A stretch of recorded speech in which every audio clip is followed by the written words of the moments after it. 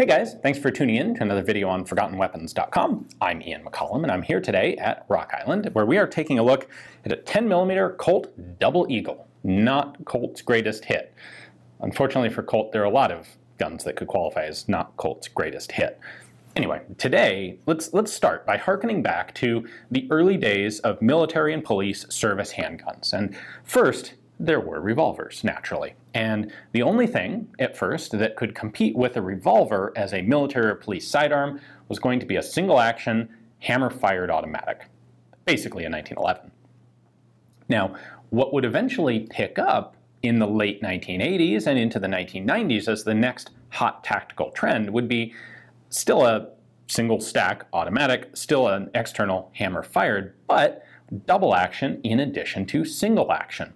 We can pretend that this was invented by Smith & Wesson. It was certainly done well by Smith & Wesson. We'll ignore the fact that the Germans were doing this in World War II with the P-38, but that became the hot trend. And it was only after that that we would then start to see people transitioning to striker-fired pistols. The idea with a double action was, you can carry it safely without a manual safety. But then, of course, the downside is your first trigger pull is very long and heavy, and your second trigger pull is very short and light.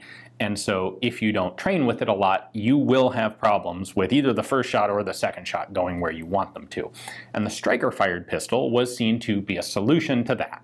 You had a safe action style of trigger as not invented by Glock, but as best exemplified by Glock, so that you didn't need to use a manual safety, but you also had the same trigger press every time, thereby increasing the effective practical accuracy of the gun.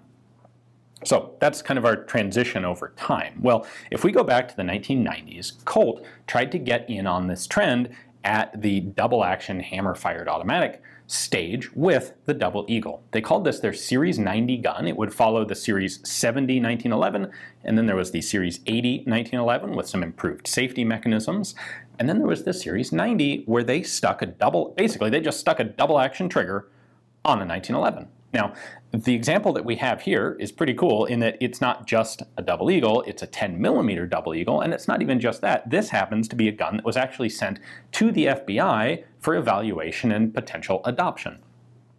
Obviously, that didn't happen, but we'll get to that in a moment. First, let's take a look at what this is and what Colt did to it.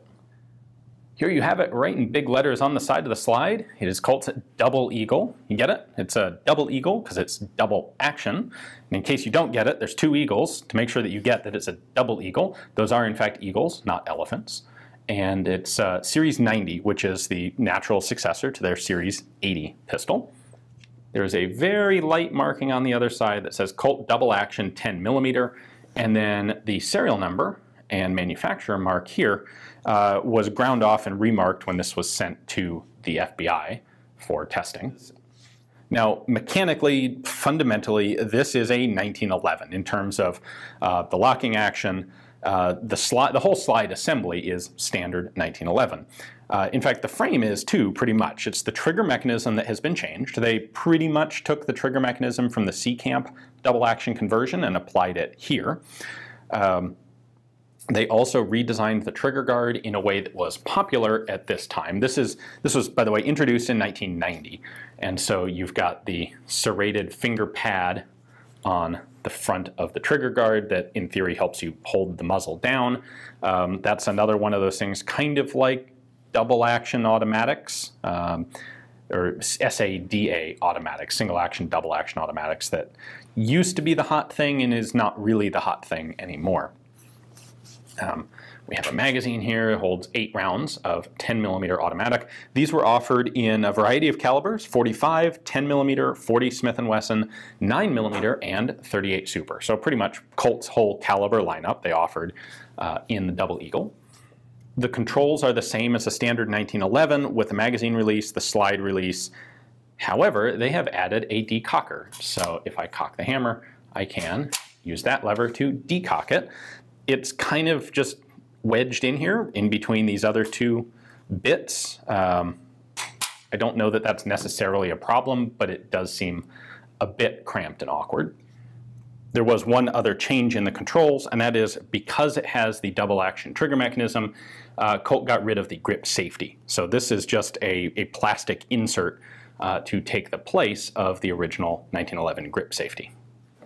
But then the place we are going to get into trouble, or Colt in fact did get into trouble with these, was under the grips. You'll notice that the grip panels are extended beyond what a normal 1911 would have, a little bit here, but primarily on this side, and that's to cover the changes to the trigger mechanism because they're pretty much all external to the frame, which I suspect was done to minimize the necessary changes to the actual machining of the frame. So this is the nice side. We'll take a look at both in turn. All right, under this grip panel, we have this little guy. That is a very thin wire spring one might mistake for a paper clip that's hooked into a little tiny hole in the frame, and it's hooked into the trigger bar here. So this is what actually connects the trigger to, this is what allows the trigger to actually pull the sear. On the 1911, you have trigger bars that go back into the frame. On this, they need more space, and so this pops off. You know what, we're going to leave that in there, but this will come off fairly easily once you take the grip panels off because there's nothing in there to retain it. So that's that side. Now I'm going to put the grip panel back on because if I flip this over with the grip panel off, this stuff will fall out.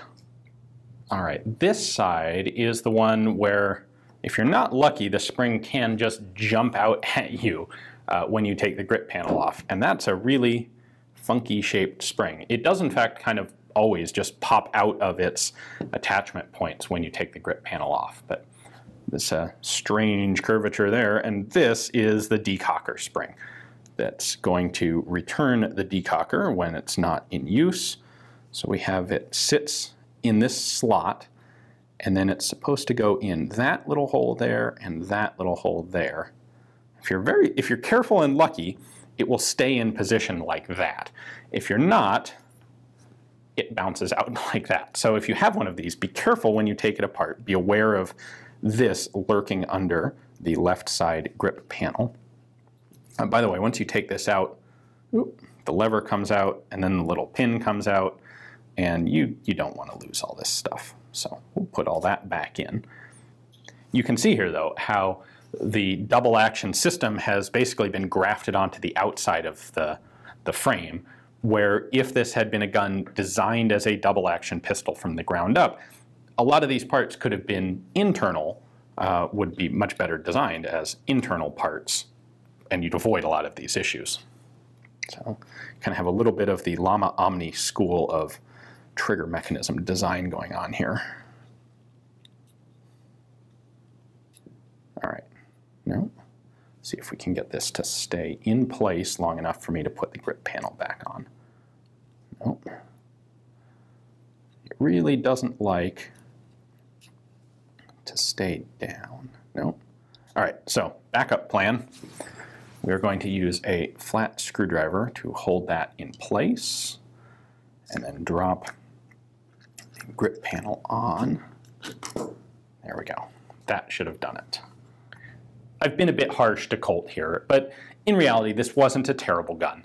It was a reasonably good gun that had marketing problems, and a lot of this stems from just the look of the gun. They were trying to sell this as the next evolution of the 1911, but to folks who really appreciate the classic design of the 1911, this is going to be very off-putting. The plastic grips are going to be very off-putting. They're trying to combine the styling of a more modern tactical pistol with the market base of a more classic streamlined pistol. And unfortunately for them, whether the gun's good or not, or rather even if the gun's good, that mismatch of audience and design is going to cause them problems. Now there would be a second generation, a Mark II version of the Double Eagle that would solve some of these problems. In particular, it would add some retaining plates so that you didn't have this issue of springs popping out when you took the grip panels off.